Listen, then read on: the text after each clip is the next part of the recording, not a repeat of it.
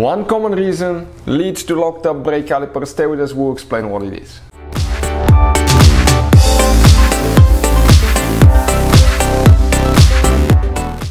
Hey guys, welcome back to Auto Repair guys. Thank you guys for watching and subscribing to the channel. Today will be super helpful video to any of you having a BMW. It could be any BMW model, anything from 1 series to 7 series, anything from X1 to X7.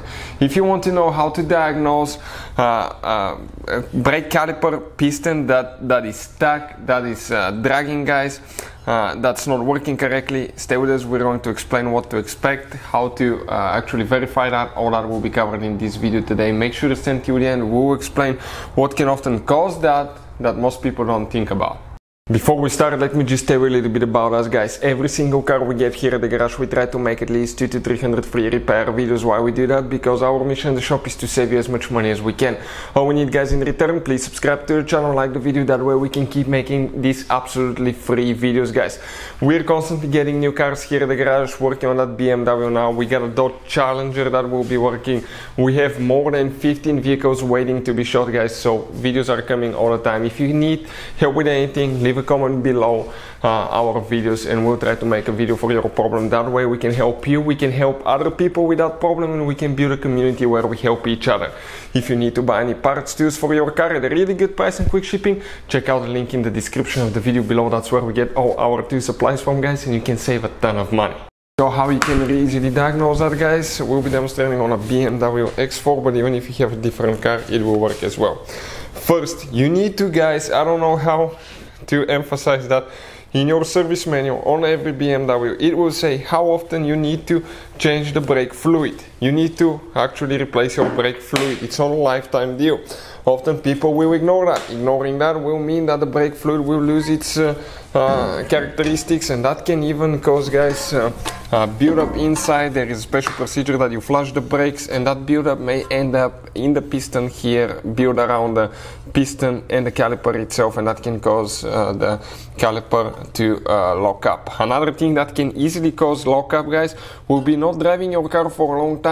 When you let it sit, sometimes you can experience that with mostly sportier BMWs, people that drive them mostly summertime. Wintertime they drive their SUVs or beat up car, but they park them, and later you may experience locked up brake calipers, because when you let them sit, things sometimes get stuck.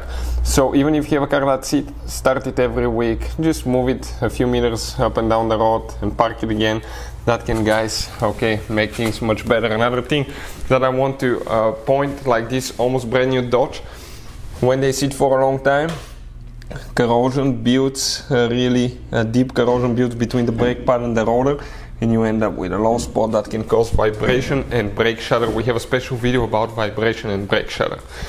How to diagnose locked up caliper? Usually you may feel, okay, that when you stop you have a hot smell coming from one of the wheels. That will be the wheel that's usually hot.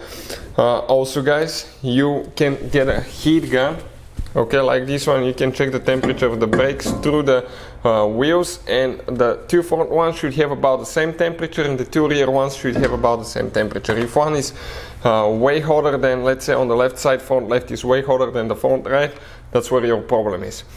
Another thing that you can experience will be the car pulling to left or right, because if you have a dragging wheel, okay, it can actually pull when you let off the gas sometimes, let off the steering wheel a little bit, and it will pull one way. Another thing guys, okay, you may in some cases experience increased fuel consumption, because dragging brakes will require the engine to work harder as well. Now we have a special video guys, what causes hot burning smell on brakes. We'll talk more about that. We'll talk how to avoid, okay, damaging your brakes, and something that most people never check. So check out a complete video about that. Hot burning smell from the wheel on BMW. It will teach you all that. Hopefully the video will be helpful. Thank you for watching. See you guys next time.